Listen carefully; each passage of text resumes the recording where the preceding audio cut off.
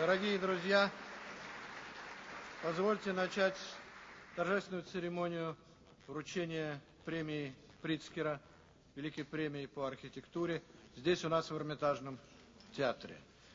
Мы в Эрмитаже очень рады тому, что это событие, замечательное событие в архитектурном мире происходит в этом году здесь, у нас в Эрмитаже. И это не только дань уважения нашему замечательному городу, но и для Эрмитажа это историческое событие, потому что относительно недавно мы начали по-настоящему понимать наш музей как еще и великий архитектурный музей, который создавали и где запечатлены имена прекрасных архитекторов, которые, как мы сегодня уже говорили, могли бы получить как раз премию Приtzкера. Кваренги, который построил это, зал, в котором мы сидим, Растрелли, Росси, фон Кленце, Стасов и многие другие.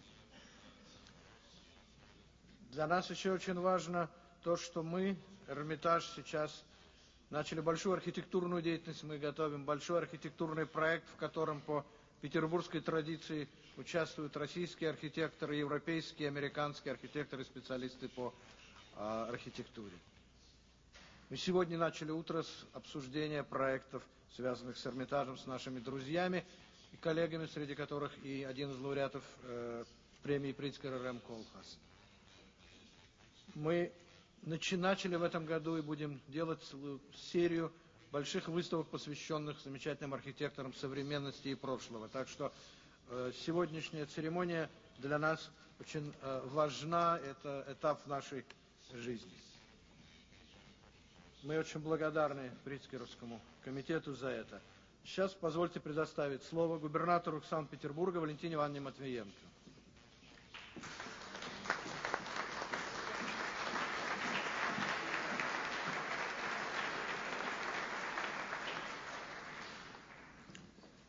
Уважаемые дамы и господа, для нас большая честь участвовать в церемонии вручения Приtzкеровской премии, самой престижной в мире архитектурной награды. И мы глубоко признательны председателю жюри лорду Ротшильду и учредителю премии господину Томасу Приtzкеру за то, что это знаковое для современного мирового зодчества событие впервые происходит в России и в Санкт-Петербурге. Символично, что местом проведения церемонии избран наш город, отметивший год назад свой 300-летний юбилей. Санкт-Петербург признан одной из архитектурных столиц мира. Основанный Петром Великим как окно в Европу, он стал самым европейским городом России. Архитектура Санкт-Петербурга вобрала в себя прогрессивные градостроительные идеи, высокие художественные традиции и новые стилевые направления общеевропейской культуры. Своим неповторимым обликом город обязан уникальному феномену, сплаву разных культур, архитектурных стилей и творческих исканий своих создателей. В Санкт-Петербурге и его окрестностях на берегах Невы и Финского залива творили мастера архитектуры из разных стран. Авторами первых генеральных планов Санкт-Петербурга были швейцарец Доминико Трезини и француз Жан-Батист Леблон. За ними последовала плеяда блистательных зодчих XVIII – начала XIX века, итальянцы Франческо Бартоломео Растрелли, как известно, создатель Зимнего дворца, Джакомо Кваренги, строитель Эрмитажного театра, в котором мы сейчас находимся, шотландец Чарльз Камерон, французы Тома де Томон, Агюст Монферран, величайший мастер архитектурного ансамбля, итальянец Карл Росси. Рядом с ними работали великие русские зодчие Иван Старов, Андрей Воронихин, Андриан Захаров, Василий Стасов. В эпоху барокко и классицизма сложился целостный архитектурный облик северной столицы, были созданы его монументальные ансамбли, полные торжественного величия. Но и в последующей архитектурной летописи Санкт-Петербурга было много ярких страниц. С нашим городом связаны яркие творческие открытия художников и архитекторов русского авангарда Казимира Малевича, Владимира Татлина, Александра Никольского и их сподвижников. Здесь формировались новаторские направления XX века, супрематизм и конструктивизм. Классические традиции и поиски нового – эти качества отличали творчество лучших зодчих нашего города последнего столетия. Санкт-Петербург – город непростой судьбы. В ней, как в зеркале, отразился путь страны, вместе с которой он стойко и мужественно пережил многие исторические катастрофы XX века. 3 революции, 2 мировых войны, фашистскую блокаду. Но наш город всегда сохранял свой высокий дух и величественный облик. Не случайно в список всемирного наследия ЮНЕСКО внесены не отдельные городские памятники, а весь исторический центр Санкт-Петербурга вместе с ожерельем пригородных ансамблей.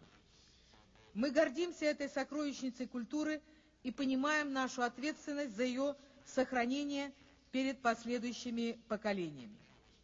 Вместе с тем, Санкт-Петербург – это современный мегаполис с населением почти 5 миллионов человек.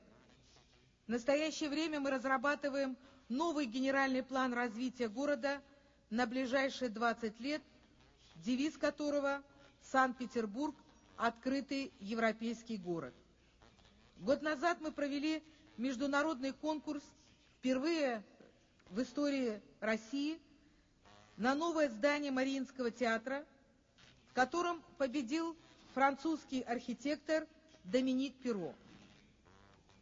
Санкт-Петербург нуждается в новых архитектурных символах нашего времени.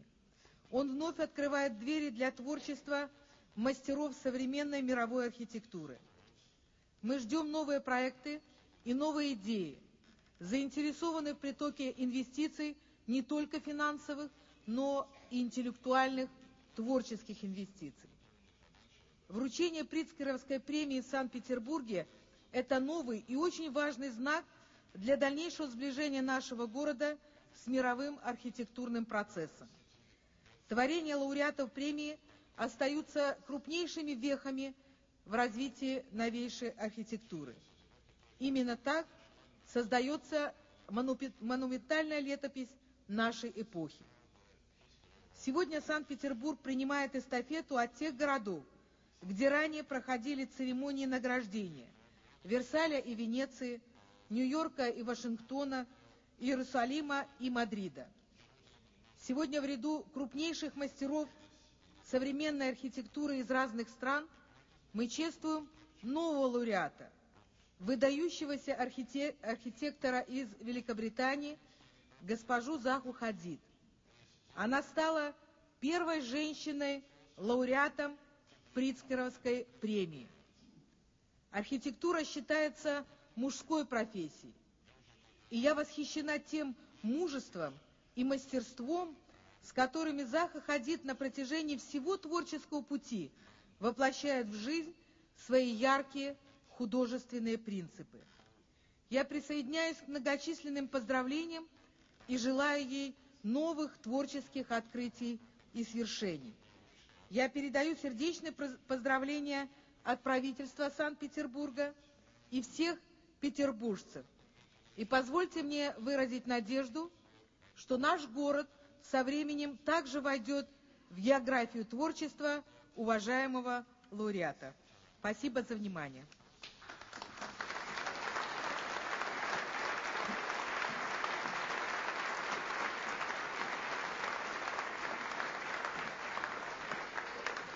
Позвольте предоставить слово министру культуры и массовых коммуникаций Российской Федерации Александру Ильичу Соколову.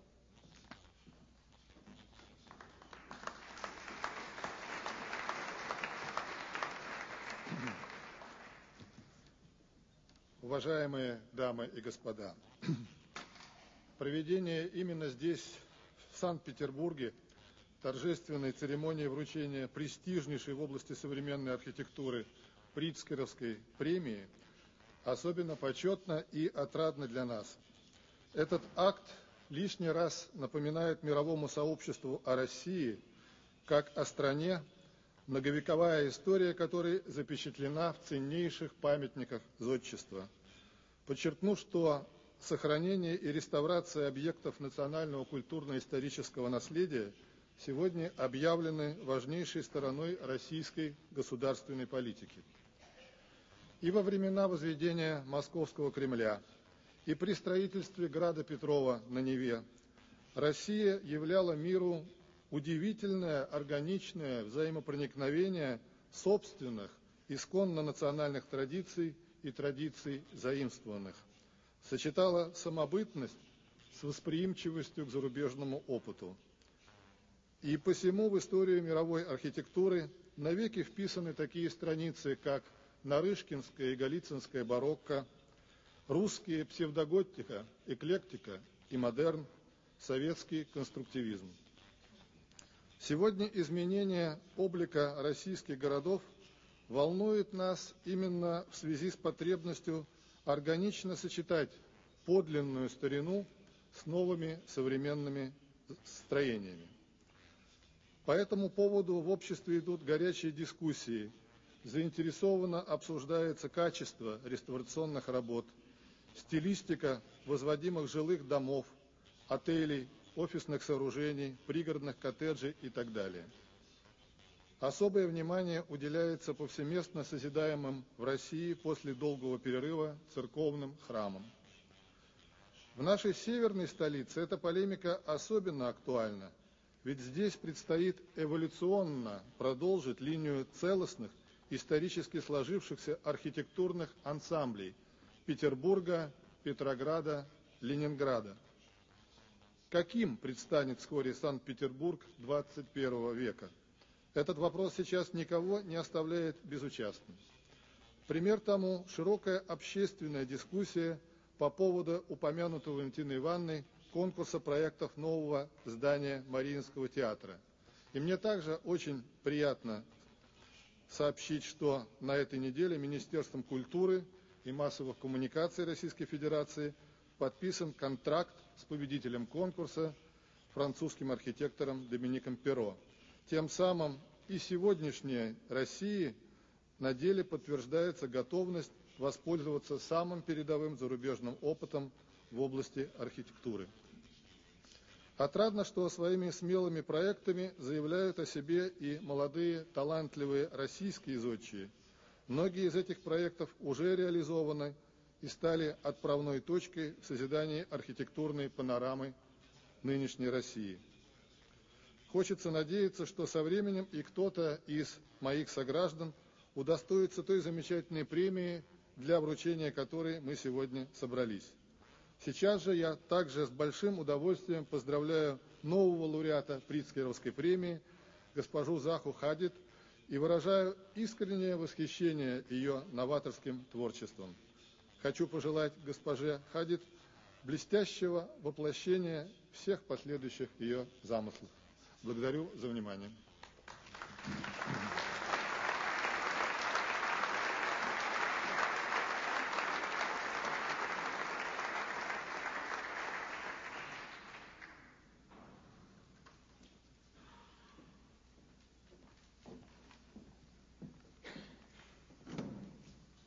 Добрый день. Minister, Governor, Mikhail Piotrowski, a very distinguished director of the State Hermitage Museum. On behalf of the jury and the Pritzker family, we thank you all for your tremendous help and encouragement. We are really privileged to be holding this year's ceremony in St. Petersburg, just a year after the tercentenary, when the city is at its magical best. Here we are, a dream come true, in this amazing museum, a museum which in a very real sense is as great for its architecture as well as for its works of art. We feel there's a renaissance underway in Russia, and it should give opportunities for architecture in the years ahead, as the governor and the minister were saying. And I hope it's not too much to hope that today's ceremony, this gathering of talent, could just be something of a catalyst, some fuse, some way of marking the dawn of a new era. Let's hope after the competition of last week, there'll be many more to come, and that you have a new chapter of distinguished architecture. As we walked round this city, we thought about prizes, and one couldn't help but feel that your architects, you mentioned them, Rossi, Rastrelli, Quarenghi, Cameron, von Penzer, I could go on, would all have won the Pritzker Prize. And I was saying earlier today to some of the people on the jury that if only Catherine the Great was alive, she'd be our unanimous choice as first chairwoman of the Pritzker jury.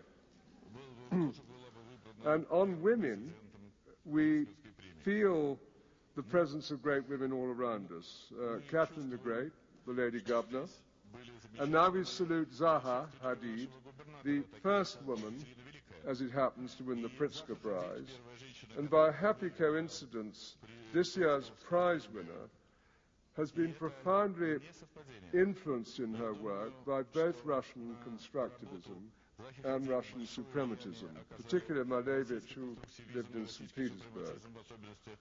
Born in Iraq, an uncompromising, dazzling modernist of extraordinary talent. You see the talent in everything she's done, from the great paintings when she was just finished being a student, to strange commissions, a fire station, a ski jump, to the Cincinnati Museum. You see that talent all the time, and she truly deserves her place in this pantheon. Now, from this pantheon, we have 4 previous laureates here today. Norman Foster from Great Britain. I don't know where he's got to again. Where's Norman? Somewhere. We have Gottfried Böhm from Germany.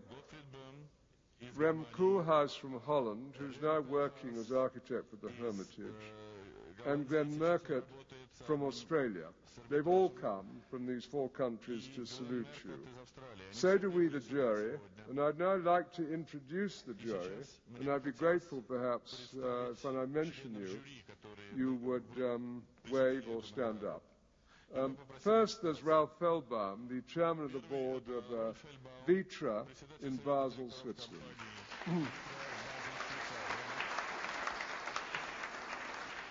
Then, perhaps the most distinguished architectural critic, writer of many books in the world, Ada Louise Huxtable.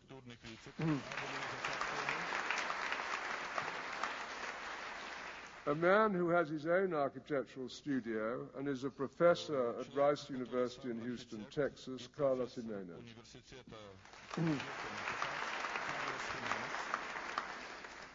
Karen Stein is the editorial director for Fiden Press in New York. She's just done a magnificent book on modern architecture. The professor of architecture at Harvard University's Graduate School of Design, of course in Cambridge, Massachusetts, is Georgios Silvetti. The only one missing, unfortunately, is our friend, our star, Frank Gehry, the architect and Pritzker laureate from 1989. He couldn't make the long journey today. He's going to come here, that he promises. And now, without further delay, I'd like to introduce Tom Pritzker, the president of the Hart Foundation, who together with his dear mother, who's next to him, have continued the work of the Pritzker Foundation, of the Pritzker Prize, over many years. I'm incredibly grateful to them. They sponsored this prize, and I'm going to ask Tom, please, to present the award to Zaha Hadid. Thank you very much. Спасибо.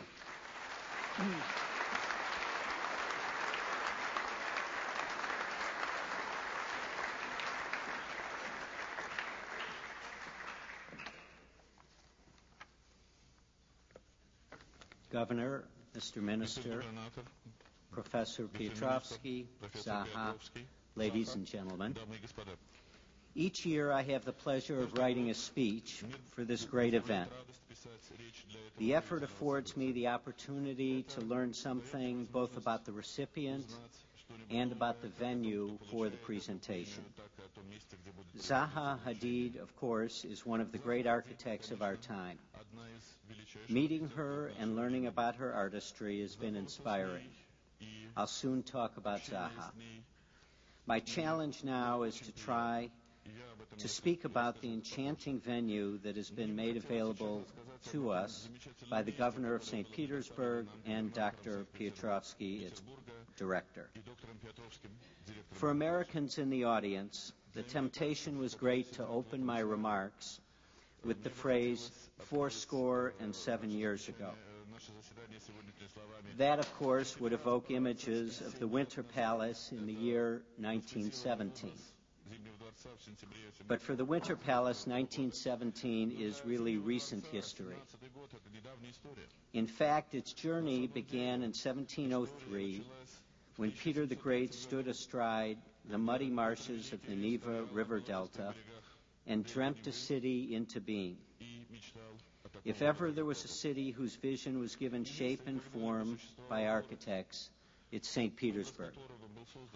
From the very beginning, Peter the Great relied on Domenico Trezzini, a 33-year-old Italian-Swiss architect from Lugano. A parade of the greatest architects of the 18th and 19th century was to follow. This is the city that used architecture to open Russia to the West and open the West to Russia. We who come to this place from across continents and oceans of time acknowledge this history with respect and with awe. We listen carefully to the old voices that come down to us from decades and centuries past. My own family's journey was shaped by the history of this very building. It was in St. Petersburg, in this Winter Palace, that Alexander II freed the serfs and began to open Russia's cities to the Jewish population. In fact, this made it possible for my family to move from a small Ukrainian village to Kiev, and from there in 1882 to the United States. Tonight we celebrate an architect in a city that summoned architects to its very birth. This is a special celebration. Zaha Hadid is the first woman to be so honored with the Pritzker Architecture Prize. And tonight there's an elegant meeting between two great women. The soul of Russia and of the Russian people is carried in its poetry. And this great city, St. Petersburg, has its own poet, a woman who suffered in difficult times and who gave voice to all the beauty, the grandeur, and the courage that was St. Petersburg. From empire to revolution to siege. So tonight, St. Petersburg's poet laureate, Anna Akhmatova, and Zaha Hadid meet here in the halls of the Hermitage. Akhmatova saw the city as ethereal. She saw its buildings touching eternity and dancing with landscape, anticipating Zaha Hadid's production of the ballet Metapolis. Listen to Akhmatova's words. How I love to look at your chained shores, at the balconies where for hundreds of years no one has set foot. And verily you are the capital for us who are mad and luminous. But when the special pure hour lingers over the Neva, and the May wind sweeps past all the columns lining waters, you are like a sinner turning his eyes before death to the sweetest dream of paradise. It is written that Zaha Hadid, that although most of her recent works are large buildings, she draws them as transparent volumes. Instead of the weighty presence of tectonic plates, she now suggests that the manipulation of geometry and structure could liberate a space from its confines. The preoccupations with the continuity of landscape becomes recast as open reaches and interior volumes. She is an architect whose buildings are shadows emerging out of landscapes. And thus it's fitting to celebrate her with the words of Akhmatova, who speaks to her beloved St. Petersburg. Our separation is imaginary. We are inseparable.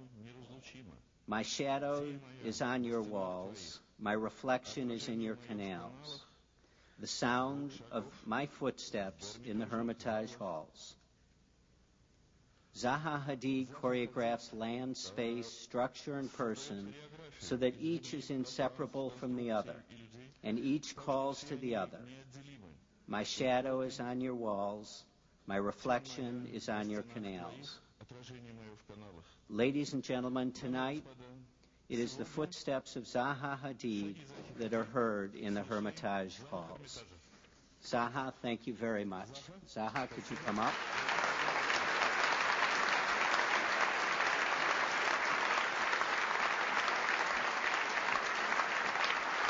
You bet. So congratulations. Thank you.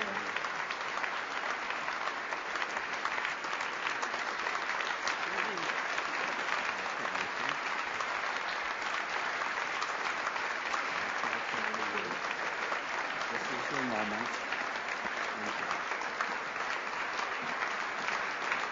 Thank you. Thank you. Thanks.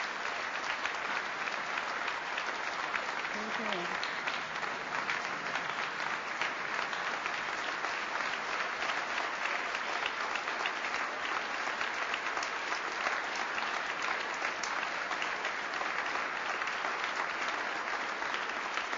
Thank you very much.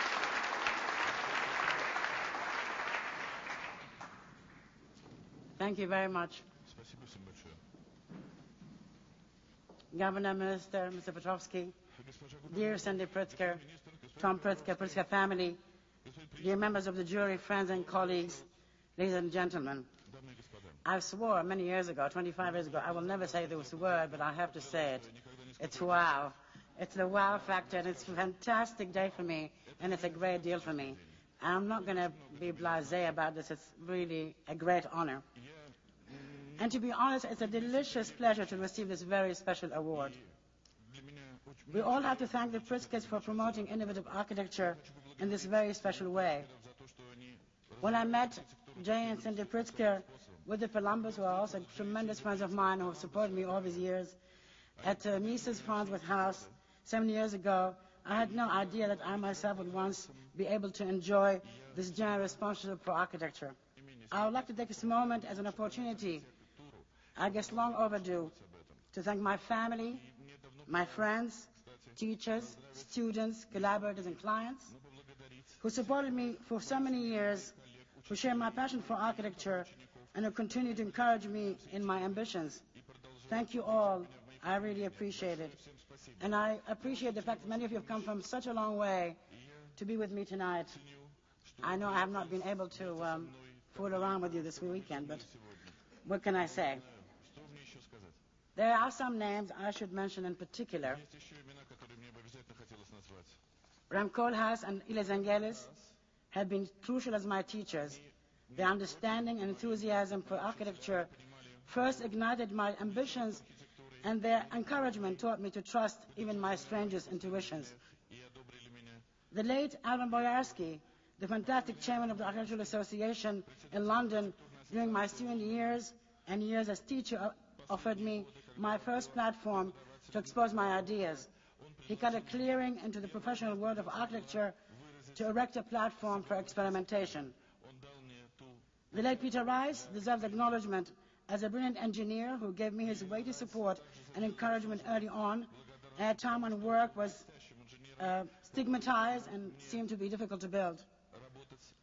I would like to thank Rolf Feldbaum for his commitment and faith as the client who granted me the time and artistic freedom to cast my vision of space into concrete for the first time.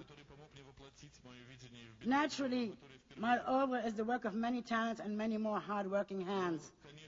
As the work expands, one of the prime tasks is to forge a group of inspired collaborators. Michael Wolfson and Brian Marcy in the beginning, Marcus DeChanchi, currently my team leaders include among many others, Graham Modlin, Woody Yao, Jim Heverin, Christos Passer, Stefan Hoff, Sarah Klums, Gianluca Recana, and Paula Catherine. Finally, I would like to acknowledge the tremendous contribution of Patrick Schumacher, a congenial collaborator for many years and years to come. He brings substantial influence into the work. There are many more people who share in the efforts which have awarded me this great prize. Many of those are here today. Thank you all.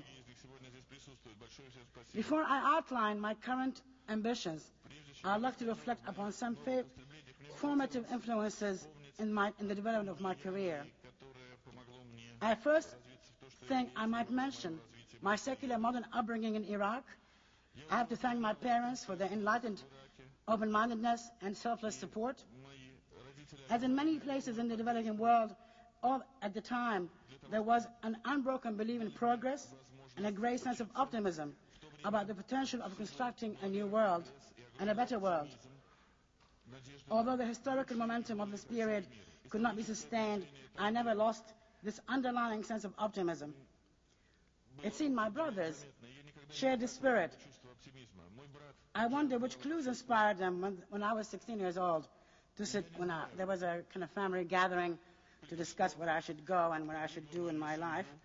And one suggested that I should study architecture in Russia, and the other thought I should become Iraq's first women astronaut. Little did they know that mission accomplished.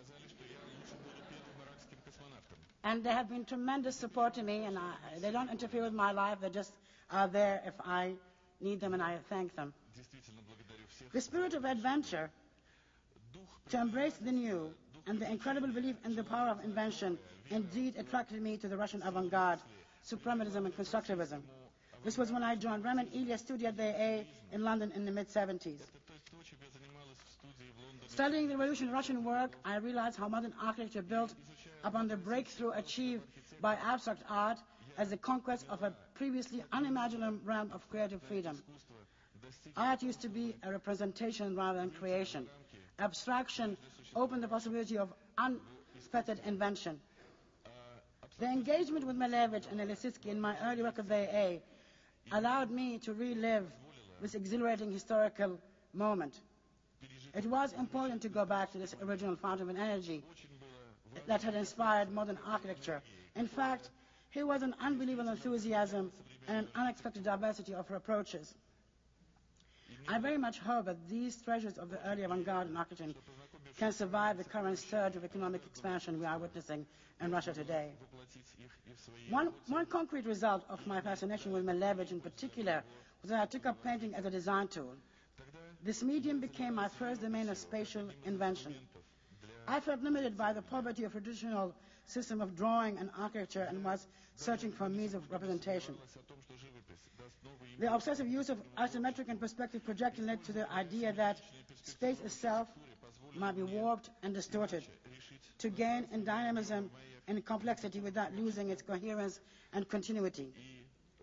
Despite its abstractness, this work always aimed at architectural reality and real life. One of the tasks I set for myself was the continuation of the unfinished project of modernity and modernism and the experimental spirit of the early avant-garde, radicalizing some of its compositional and techniques like fragmentation and layering. The meaning of fragmentation is to open the hermetic volumes to offer porosity instead of fortification. I have always been concerned with the animation of the ground condition. The ground has the highest urban potential and has been neglected by traditional architecture. The ground plane should open up and multiply. I use the concept of artificial landscape and topography as means to impregnate the ground with activities without losing the fluidity and seamlessness of the urban geometry. Ultimately, architecture is all about creation of pleasant, stimulating settings for all aspects of social life. However, contemporary society is not standing still. spatial arrangements evolve with patterns of life. As Mies van der Rohe said, architecture is the will of an epoch, living, changing, new. I think what is new in our epoch is a new level of social complexity.